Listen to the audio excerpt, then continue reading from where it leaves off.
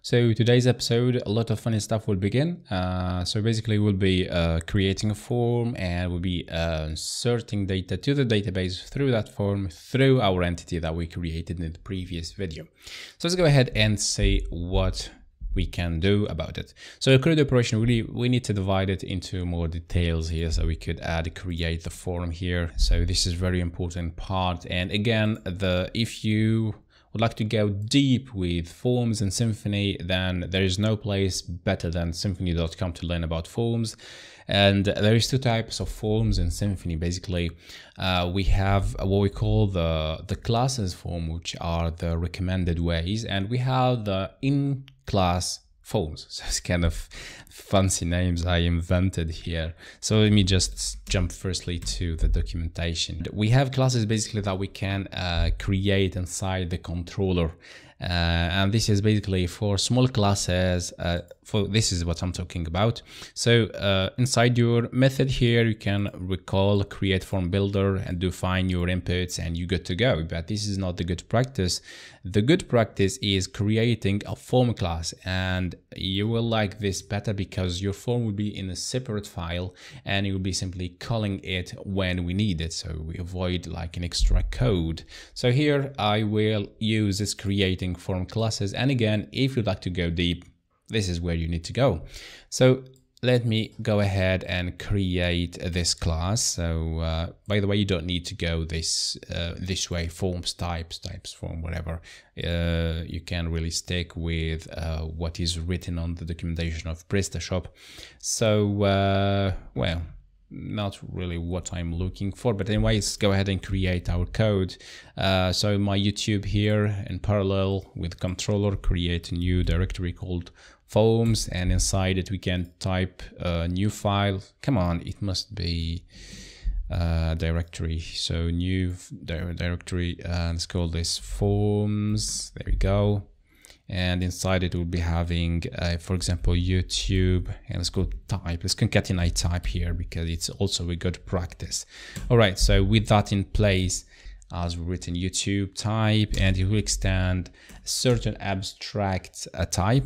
Don't forget the namespace, quite important. All right, so with that in place, now we have abstract being extended. So we need to override a certain method from this abstract, which is build the form. So I'll go ahead and copy this full signature of the method, and we must return builder.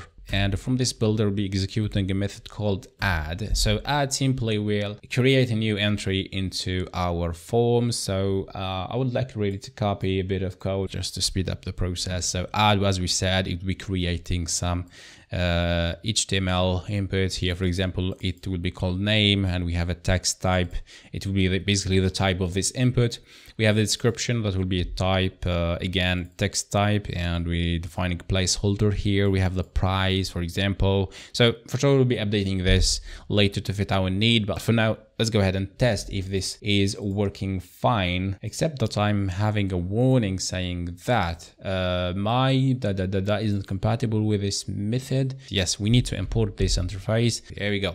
So with that in place, now we can use this YouTube type inside our controller. So let's close this abstract type, back to our main controller, the one that we created in this second episode, and go ahead and create a new method. So here I go ahead and copy this real quick. So here it become create action, and instead of returning nonsense hello world, we'll be returning a template, and this is why I kept this into a command. So here we'll be rendering at module, and here to be the name of our module, so my YouTube MC, so in lowercase, and the template admin demo.html.twig. So here it become create, and it will contain some fancy stuff for now.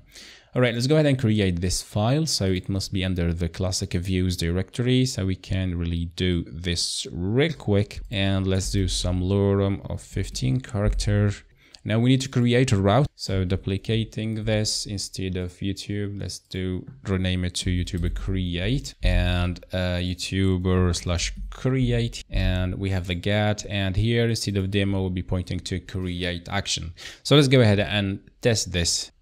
and everything is working fine, except that we have probably is not callable. Module create class member does not exist. Well, what about rebuilding again?